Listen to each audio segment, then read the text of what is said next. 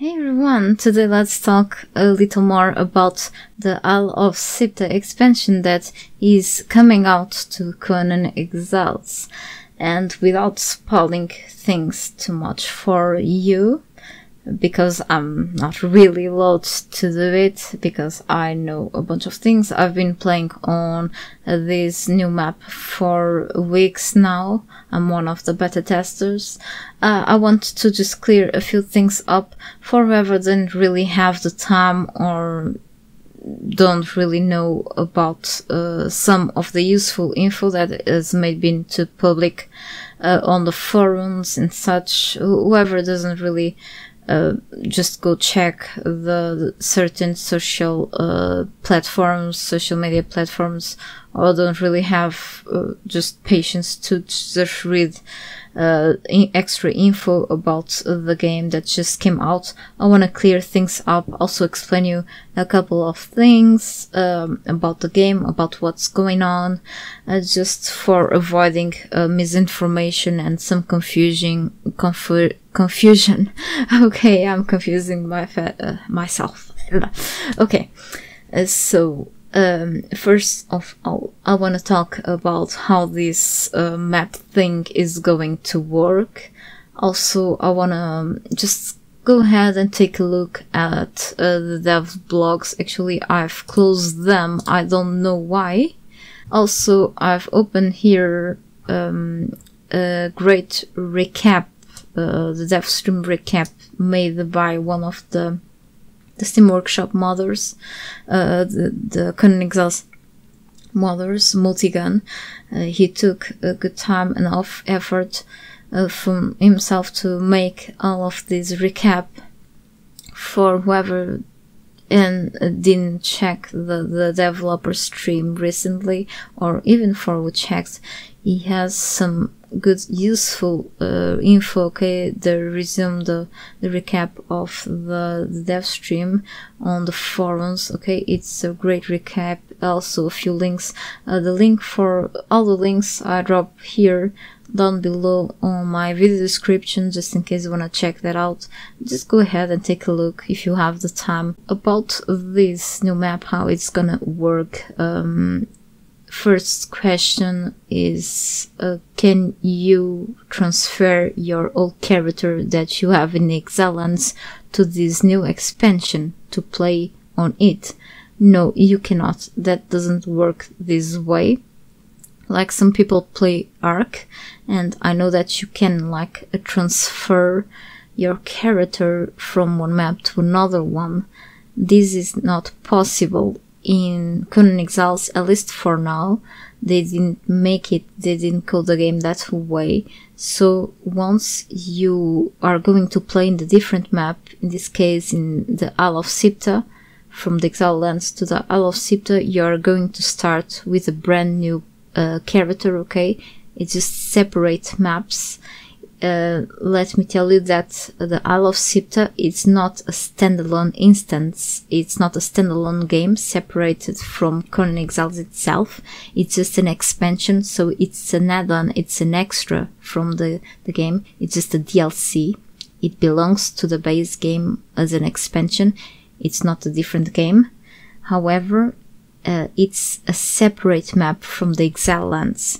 So you are going to start a new game once you enter in that map, which means a new character, a separate character. But you cannot join your current progress that you have in the Exile lands together on the Isle of Siptah, okay? Because actually the stories are even different.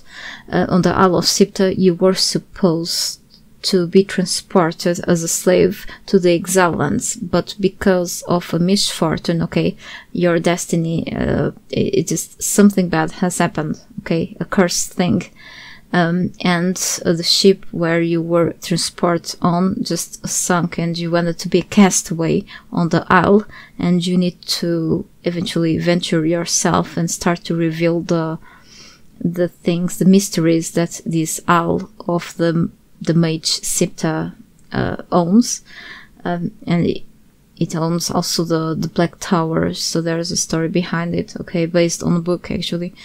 and it's like you are far away from the Exile lands, so that may not happen.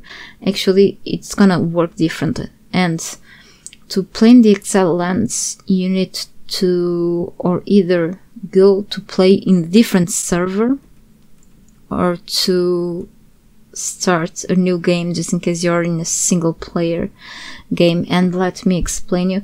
So actually, down below on my video description, I'm gonna drop a bunch of, I've dropped a bunch of links, useful links that you may want to read when you have time, but I'm gonna mention a couple of things from those pages I'm linking down there. So one of the links is goes to the forums, where one of the developers, Glaucon, drops some very useful info about the maps, about the great feature that is going to be around. Actually, there is about the ability of the modders to be able to create brand new custom maps, okay, for the Steam Workshop for you to download in the future. There are going to be modded maps made by the community. So you are not going only to be able to play in the Exile lands in the Isle of Siptah, just in case you own the Conan Exiles game PC version, okay, the version for the PC. You will be able to play in the different maps made by the community, and I'm really curious about it already. So just in case you are like playing on this version, of course. I have no idea if in the future there will be the ability of at least making modded maps for the consoles. That's a complicated thing, but I'm not sure. Anyway, he also mentions here, a developer mentions on these forums, in this forum thread, that it's not possible to run multiple maps at the same time in the same server, okay, or in the same single player or co-op mode game, okay, because the database doesn't allow that, okay. In the same database you can only run one map at a time, okay, which means that transferring the same character for another map, it's not gonna happen, at least so soon. You cannot have two maps in the same database, in the same server. So from that cannot be happening. I know that it's gonna be disappointing for many people, but that's the way the game is working right now. They didn't code it differently. So characters are not shared between databases.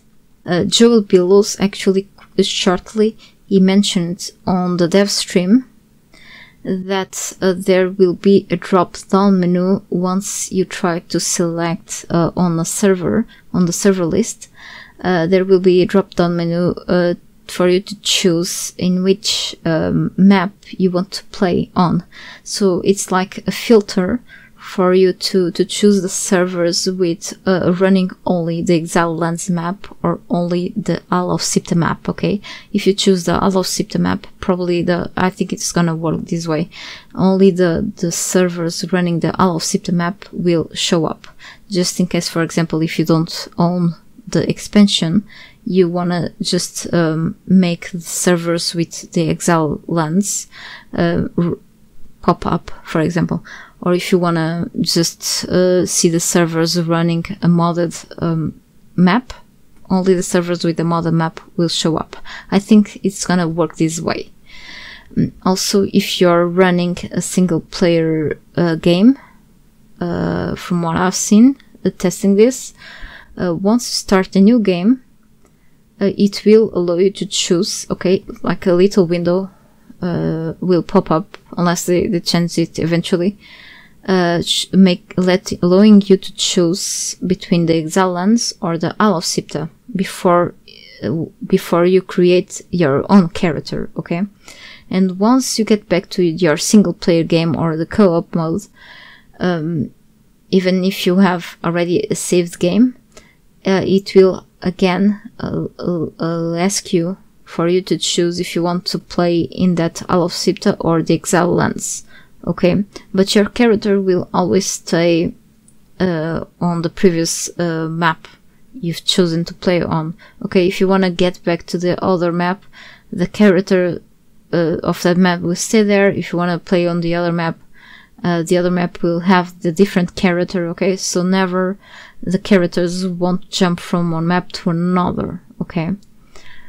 So don't forget, one database, one character per database. That's how it's going to work, just in case you were curious about this, okay?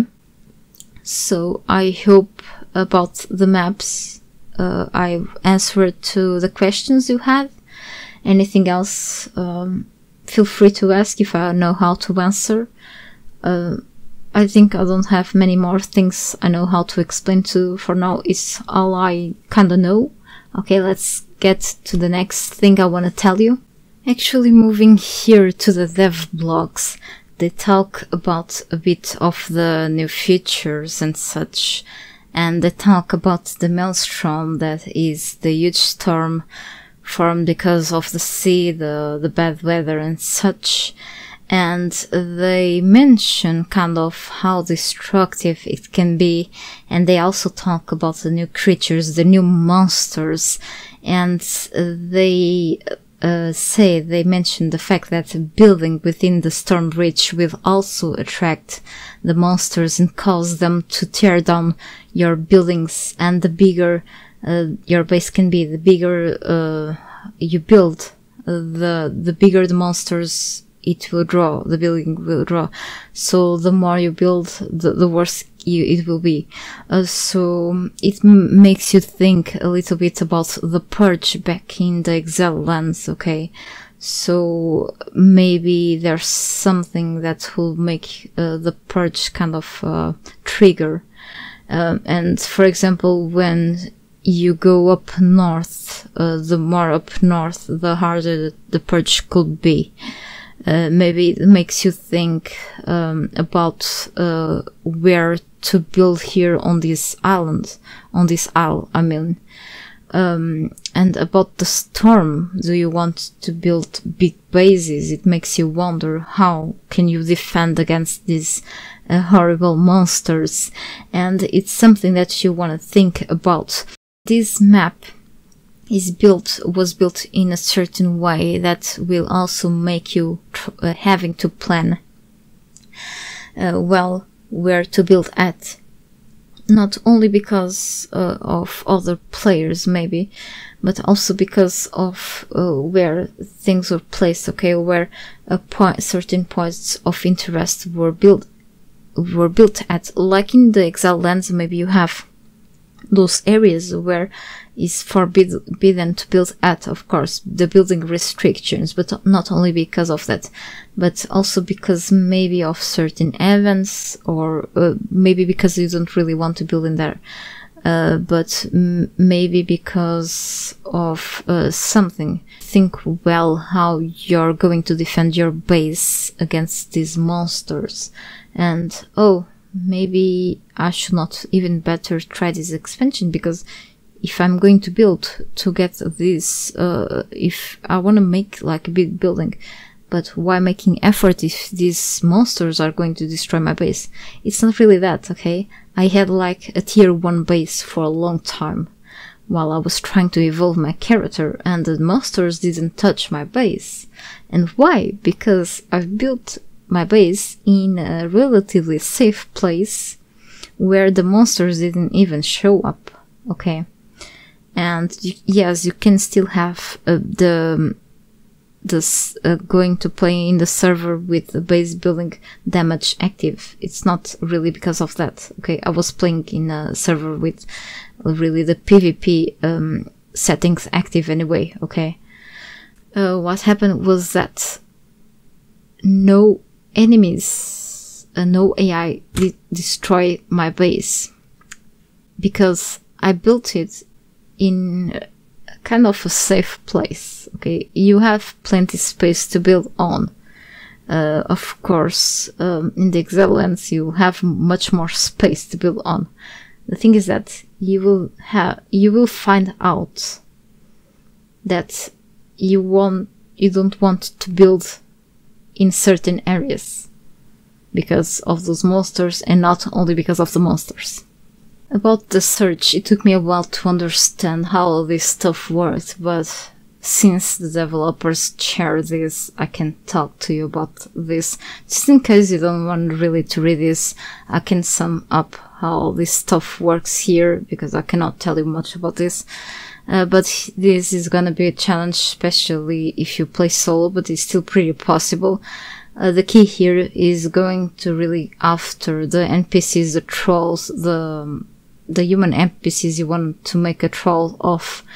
The key here is really trying to avoid players while doing this, but it's like a hit or miss. Okay, you really don't know if you're going to find someone after the search NPCs or not. So here, after a storm has passed, a mighty surge of power erupts from the tower of Siptah, which means one of the surge will, or surges will appear eventually on the map, which means that they will just pop in the air and surge. If you've seen the trailer, you will see that NPCs will just come from a portal and will drop to the ground and try to fight you. You can either kill them or just capture them. And this is going to be something like a fight between between them and between players to see who will get more trolls into their base. And can you do this or not? It's the question here. And there's something about this, because eventually you will be able to do something that will allow you to have enough power to control these surges. Okay, and there is some kind of asset there is some kind of something in the map that will allow you to do something in order to control the surge, that will probably allow you to defend yourself or to attack the enemy in order to be able to capture more trolls. I wonder that. So in order to capture the trolls, you have to fight, okay? And then these trolls that you capture eventually will aid you in combat to capture more, okay? Or just to unlock recipes, like back in the Exile lands. That's the target with these trolls, after all, is to unlock more recipes to allow you to be more efficient in crafting things in the crafting stations, as well with defend your base, okay, the fighters and archers, okay. So it's a completely different way of gathering trolls. Back in the Exile lands, it would be pretty easy to just go there, find a camp and recruit trolls, okay. Just eat some enemies, okay, put them to sleep and back to your base. Here is different. You need to wait for these events, okay, for the storm to pass, but also you'll be able to do something like it's some sort of sorcery in a certain way. On PvE, you can go start capturing a troll. You cannot get killed, but in PvE you're going to get killed trying to capture trolls. In PvE, you're gonna get there, and someone can kill your NPCs that you're trying to capture and cannot do anything. You know, unless that person is not an asshole, okay, or can actually try to help you, which is cool. But I advise you to try to do this like with someone nice, or try to go for these NPCs when no one is there. So this requires some patience, and I will do this when I'll become a little more stronger, okay? They talk about the vaults of the elder races. There are during the stream they mentioned about 14 vaults through the map. The vaults are pretty much the dungeons on this new expansion. 14 of them are a lot of them to explore, okay? to venture yourself. I really enjoyed the vaults. I was too. Okay, I was still in some of them. I still have to find them all. Okay, I was actually in most of them, not a few, most of them. And what I've enjoyed were not only the puzzles, but the architecture, okay, the art inside. They don't disappoint me with that, actually. And I actually enjoyed in the stream to know that one of the artists is actually from my country, Bruno. It was really cool what they did with the designs, with the art. I really like this type of stuff. Like, it's pretty interesting to see in such games. So I'm gonna take a lot of photos. Like, I'm gonna have an album just with photos of this new map for sure. It's pretty interesting because you don't know what is expecting for you in each vault. And you can see even in the, how can I say, in the trailer, you can see even one of the vaults, one of the dungeons has water, and it kind of reminds me, I was in that vault recently, and it reminded me a part where, in a place where I had to do something that reminded me of the Dregs dungeon back in the Exile lands, because I had to do something and the water was like up, and it was pretty cool. But it's not really like the Dregs dungeon at all. But it's kind of like, oh, I have to swim. Okay. Alright. But it's really interesting. And it's something that you really can skip on this map. But I don't really advise you to do, because you're gonna miss a lot if you really want to advance and try to get more stuff. I cannot really go into details right now, but it's something really worth it. And yeah. So it says to solve puzzles, so you're gonna go through places and have to do stuff, and to progress and uncover hidden creatures, all while fighting your way through fiends, demonic spiders, goblins, harpies, and many more of the eldritch creatures. Oh, these words. Lovecraft. Let's see what the other Devblog has to say. So you weren't supposed to be in the Isle of Siptah, but in the Exile lands. You are a castaway. You need to reveal the mysteries and pretty much survive. It's the base thing of the Conan Exiles world, after all. And explore a vast islands. You will eventually come across with the camp of the castaways, which I find actually pretty fun to go to this place, alright? And you're going to see a bunch of ancient ruins, okay?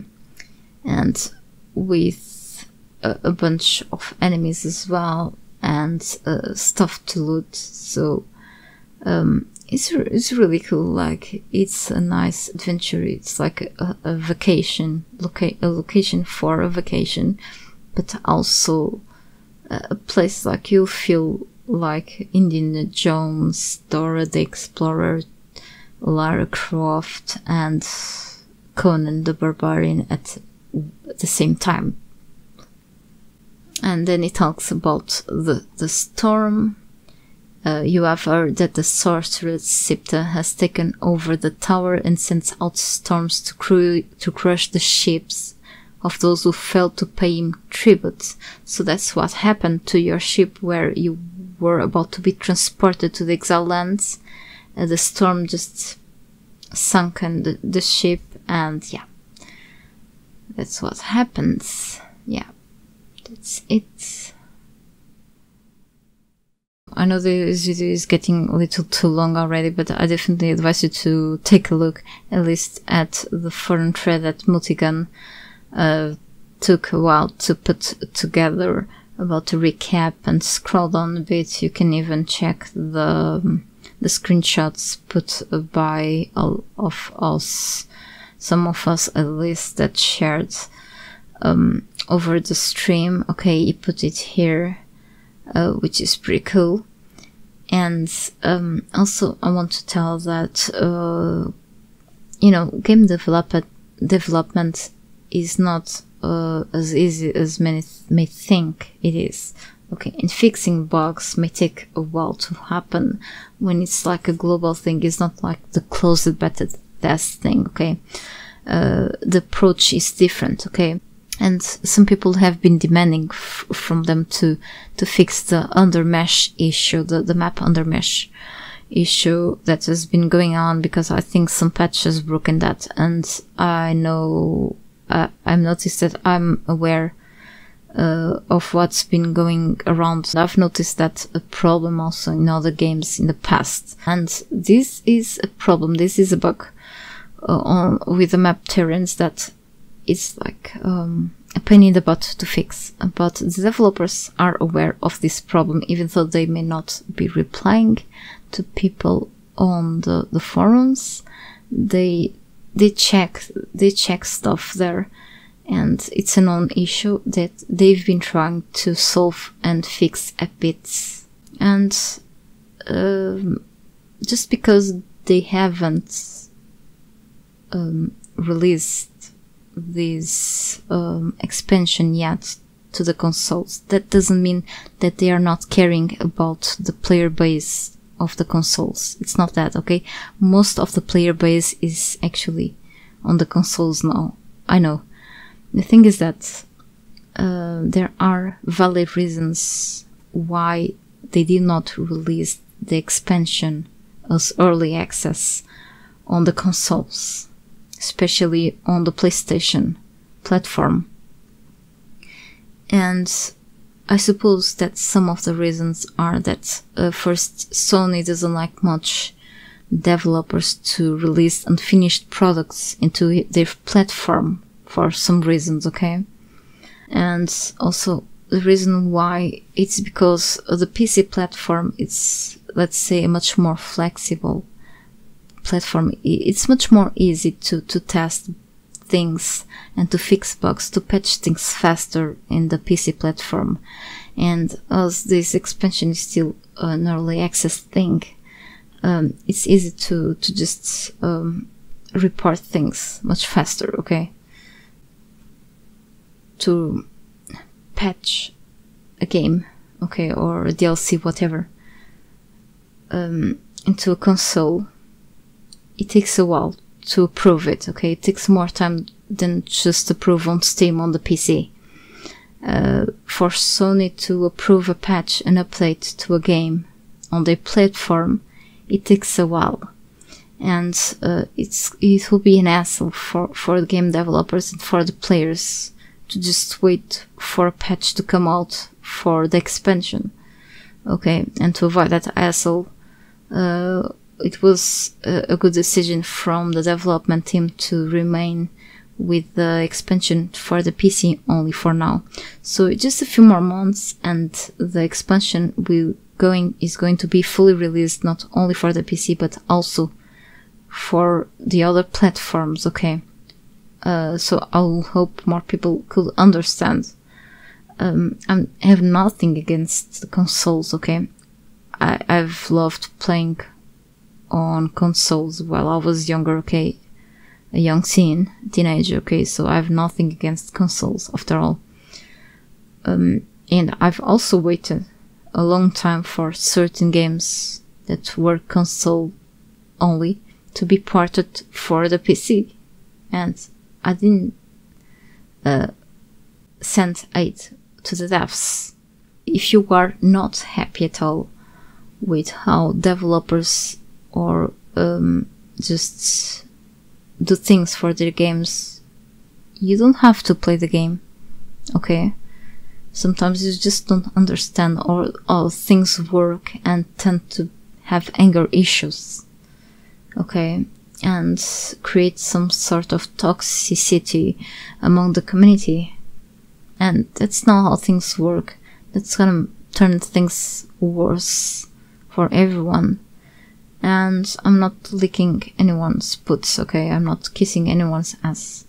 but I grant you that the developers worked pretty well on this new expansion, and things are not perfect. They are not perfect. So there's always ups and downs on game development, okay? And I'm a community manager for one game. So just voluntary, because I know the developers cannot pay me for do that thing. And it's a game that they had to, like, they feel burned out for that game. It's just a small development team for a small game. It's not easy. It's not an easy thing, okay? And, you know, it takes a long time to develop a game, and it's not perfect, okay? The developers have their own flaws. I wish I could change a bunch of things, but it's their work after all, and they accept a bunch of suggestions from the community. So sending hate to people is not gonna make things better, definitely, okay? You are free to leave your opinions, try to make things better, but it's not like, at least have some mature attitudes. You don't have to play in this map if you don't want to pay for it, but you are going to have access to a few things and features in the base game, which is kinda cool. They are not going to stop working on the base game, which is nice. So thank you so much for watching, and wish you a great week. Bye. Oh, also, don't forget that after day 15, keep an eye on my channel and other YouTube channels, and eventually streamers, whatever, that are going to cover this new expansion, okay? Because new content is coming out soon. I have a video ready about the map, and also I'm working on other videos, okay? So to release through the month, and yeah, what else? Yeah. So just pay attention, because new content is coming out soon, and I bet that more cool content creators are going to upload more stuff. Yeah, I'm calling myself cool. No, so there are more creators that are going to release very useful content on this expansion that you don't want to miss. See you later, alligator.